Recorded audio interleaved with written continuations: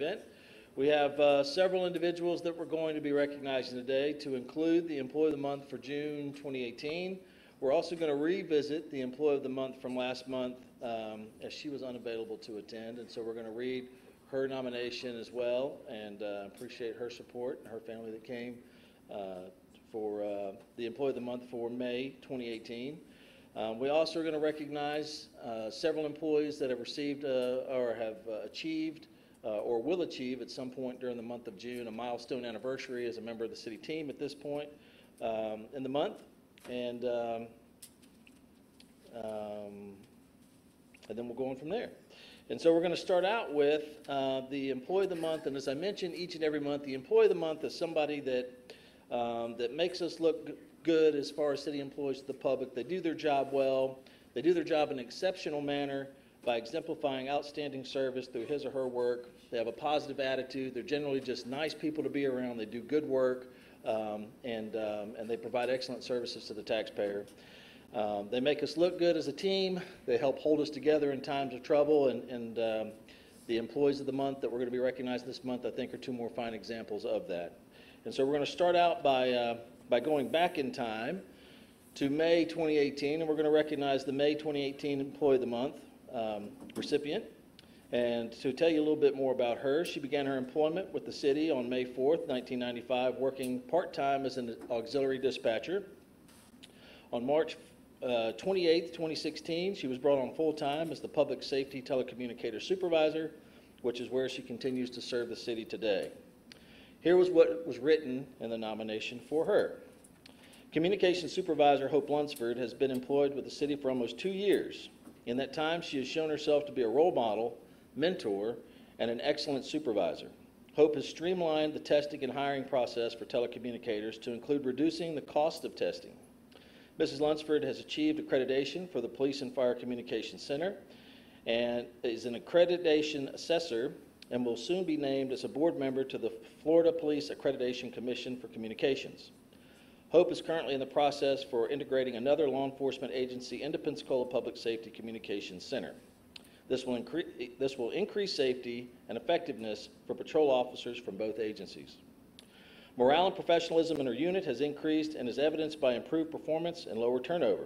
Hope often covers shifts and works holidays so that others can spend time with their families.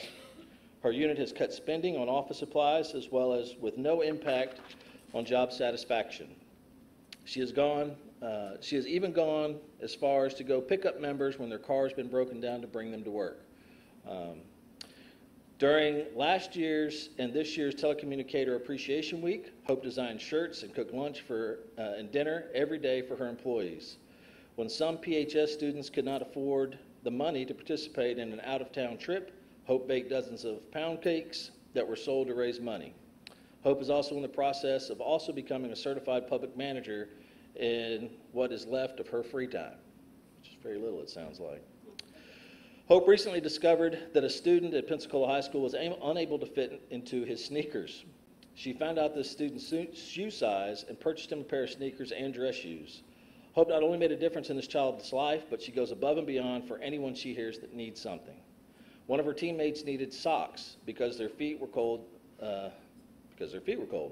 She gave them a new pair of socks from her desk drawers. She's playing for everything. It's these acts of giving that make a blessing to anyone that knows Hope Lunsford. Hope Lunsford does more for PFD than the community or anyone realizes. She approaches each day as a new challenge and is eager to make a difference on difficult tasks. Her attitude, dedication, and determination is what every employee should strive for. And it's for these reasons we're going to recognize Hope Lunsford as the May 2018 Employee of the Month.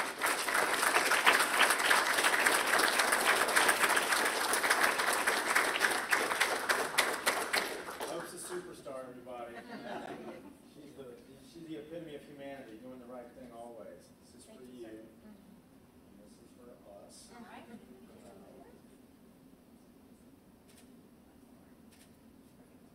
Thanks for everything you do.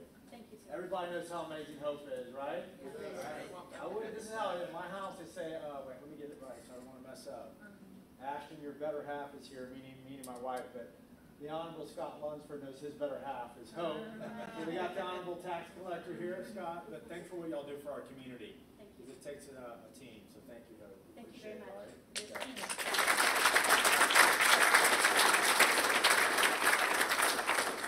Congratulations, Hope. So now we're going to move forward to the June 2018 Employee of the Month. And to tell you a little bit more about this individual, he began his career with the city on April 16, 2012, as a code enforcement specialist, which is where he continues to serve today. Here was what was written in his nomination. Mr. Miltier has worked as a housing quality standards inspector for the Housing Division since 2012. He has received numerous notes from the public regarding the excellent customer service he provides on a regular basis. As an example, in the early morning hours of May 1st, 2018, a fire broke out in a group of townhouses in Pensacola. Mr. Miltier heard the news in the morning while preparing for work and recognized the address as a location where several of the homes were occupied by participants in the City of Pensacola's rental assistance program. Fortunately, no one was hurt in the fire, but damage to several of the units was extensive.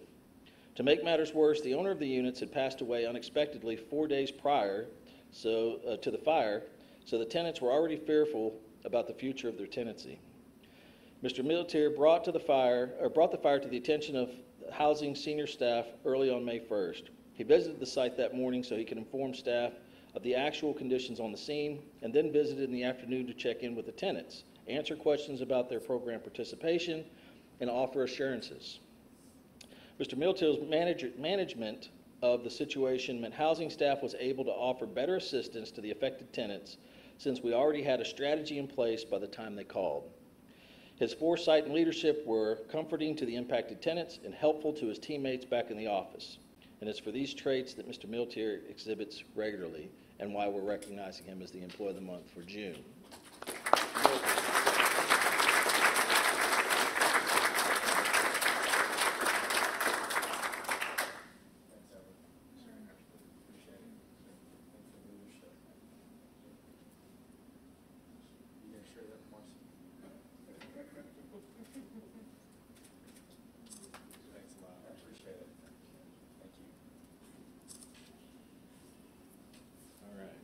Congratulations, Edwin. We had one other employee who received a nomination this month, and just like every month, I try and not mention that person's name. If someone mentioned your name, you'd want to know that somebody took time to recognize your good deeds, and that was Robert Lindblom with the Pensacola Police Department. So have a round of applause for him and his nomination. As we move forward, I can't stress enough the importance that your nomination may make for other employees. Just taking a few minutes to jot down some notes on, some of the great things that we do as we get caught into the day in and day outs of our job. We may not appreciate all the facets and all the ways that we are integrated with the community, that we're integrated with our workforce, the way that we help one another. And just taking a few minutes to recognize somebody, whether they're in your department or another department, could really pick somebody up if they're having a rough time in life or maybe struggling with, why am I doing this job? And so then they can help remind them, oh yeah, I am making a difference. So I would encourage you to keep the nominations coming in for review by the committee, and appreciate those that have made nominations up to this point. So now we're going to move forward, and we're going to recognize some of the members of our staff that have an anniversary that they've celebrated as a member of the city's team at some point during this month or soon to come. And we're going to start with those that have celebrated their first year anniversary as a member of the city's team. And so when we call your name, please come forward for your 1-year certificate. And the first of those is Scott Umans, 1 year at the airport.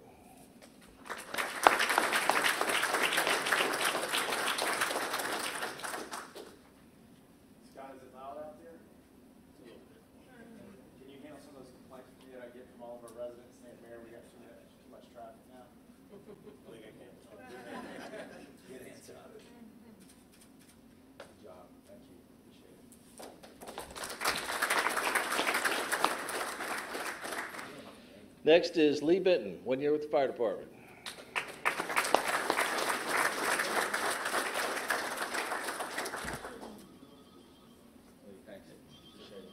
He was going for his phone. Y'all see that? Public safety. Thanks a lot. Appreciate it. Thank you. You got great work. Next is Noah Saines, 1 year with the fire department. You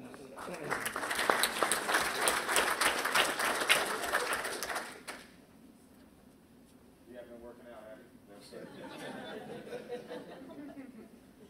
See, I'm in such a great mood today. Y'all notice that? You got me laughing.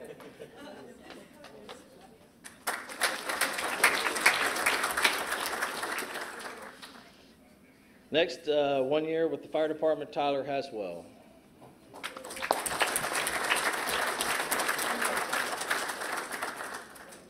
I'll behave. Do you? Yeah. See? She said he works out more. Misbehaves. Maybe y'all can help the poor mayor. Everyone that works for the city now looks younger, and I look older. I'm really trying to figure this deal out.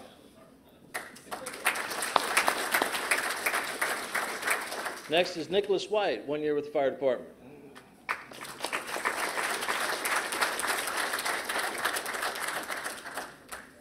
All right, Nicholas, what do you got for me, bro?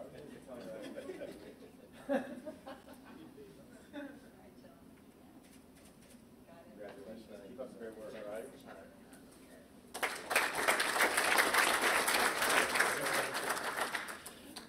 Next, Mr. Andrew Tucker, 1 year with the fire department. You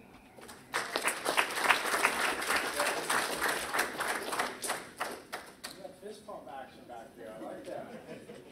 I'm missing all this. That's great. Just look big. You sure you got the right night? Yes, sir. I got it. Thank you. Appreciate it. Thank you.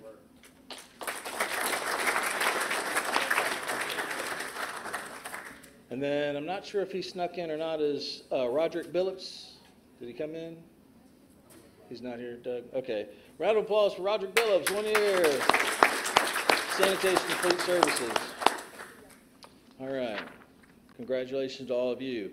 Next, we're going to move on to those. We have one individual that celebrated his 5-year anniversary this month as a member of the city's team, and that's Mr. Booker Washington III. Is he here? He's not here. Round of applause for Mr. Washington. Yay. All right. Moving on, we're going to move to the category. We have two individuals, both from Pensacola Energy, that are celebrating their 15-year anniversary this month. They're here. The first of those is Trevor Jackson, 15 years.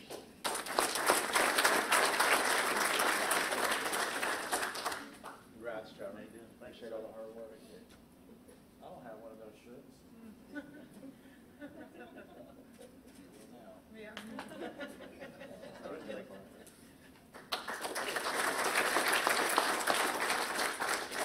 And next is Dwayne Mills, 15 years.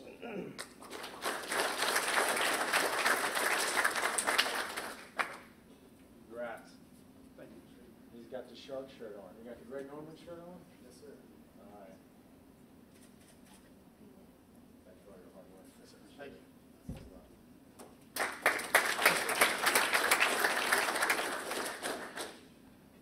All right, so then we have the next category, 20 years of service celebrated this month. We have one individual. I asked him earlier how he did it. He said he didn't know, but he works nights and not a lot of people knew about it. And that's Eric Goss with the police department.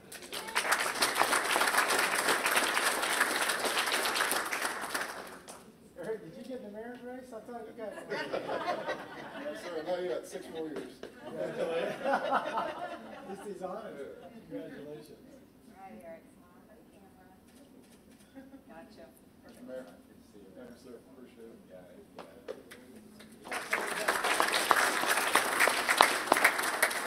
All right, congratulations. And then in our last category that we have two individuals that have celebrated their 25-year anniversary this month. Call your name, please come forward and get your 25-year service pin. First is Philip Hoffman, 25 years to the fire department.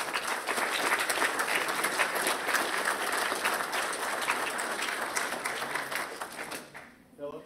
I've been doing 12-ounce curls. Have you? That makes 2 of us. Congratulations. Appreciate it. You been the son? A little bit. 12-ounce curls. Where's his SPF 30? He's there.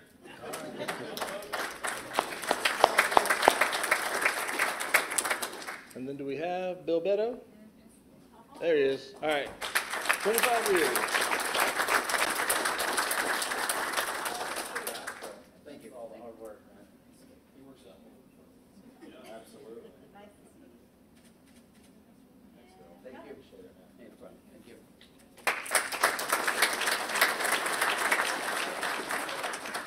you. All right, congratulations to all of you. As we have every month, there's a number of individuals that we did invite that were unable to attend for one reason or another. It doesn't take away from their achievement as being a member of the city's team in the slightest, but we all have life that interferes with our schedules, and sometimes we can't make it. So I'll just read through the list here. We'll have a round of applause for these individuals. We had Terry Johnson, 25 years with sanitation. We had Mickey Dykes, 15 years with Pensacola Energy. We had Richard Baran, second, 5 years with Pensacola Energy. Alan Evans, 5 years with Pensacola Energy. Joseph Woolever, 5 years with Pensacola Energy. Charles Montgomery, 5 years with Pensacola Energy. Mary Nathan, 5 years with Housing. Kenneth Howard, 1 year at the garage. And James Pettigrew Jr., 1 year with Public Works. And I ran through that quickly, but obviously that's a lot of time invested in being a member of the city's team. So let's have a round of applause for those individuals. All right, and then before I turn it over to the mayor, we had 2 hot seats in the audience this month. And I think Amanda is perhaps one of them. If you check under your chair up underneath. Oh, she already did. She already knew. And then Mandy, I think underneath your chair as well. And so we had tickets that were donated to the city by Blue Cross Blue Shield, and so it should be a pair of tickets to the August 24th Wahoo's game. So congratulations there. And now I'd like to turn it over to the mayor. How many tickets did they give us? 2 each? We got a date. All right. All right. So we got like your team members in the newspaper, and I'm going to embarrass them. But we're going to. Has everybody seen Chief Craner and Chief Bogan in here? You didn't see that, did you?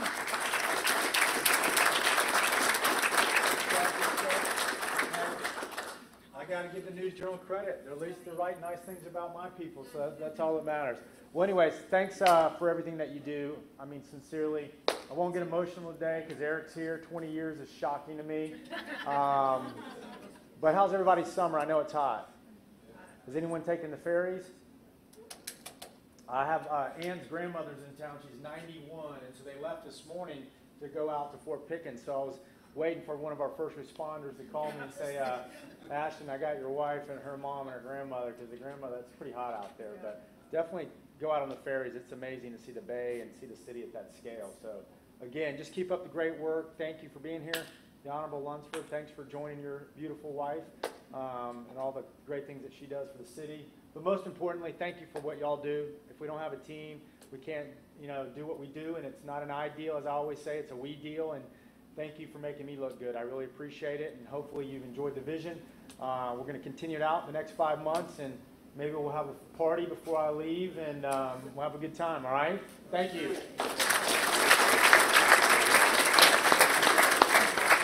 If you were recognized today, please make sure that you come forward so that we can have a group photo with the mayor. And for the family members and supporters that came out to support those recognized, thank you all for coming out. Everyone else, thank you for your support. I hope everyone has a good day. Thank you.